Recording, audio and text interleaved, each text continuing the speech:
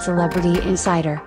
As fans of Keeping Up with the Kardashians know, Kourtney Kardashian and her family have been planning an epic party for the past couple of days, and it is safe to say that they really did a great job. That being said, the mother of three celebrated her two sons' birthday, since they shared the same one, on Friday and the next day, which was last night. She also threw her oldest, Mason, a Fortnite-themed bash. As you might have expected it, Kurt made sure to document the whole party on social media, sharing pics and videos on her Instagram story. The celebration had some really big screens aligned outside, while some huge cushions were placed in front of each of them in order for the young ones to sit and play video games, more precisely, the already iconic Fortnite.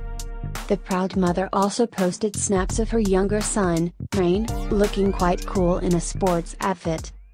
As for Rain's party, they already threw it earlier this month alongside Kim's son, Sains, who turned 3 years old on December 5th. Meanwhile, during the epic Fortnite-themed bash Kourtney threw her and Scott Disick's oldest son, the man was nowhere to be found.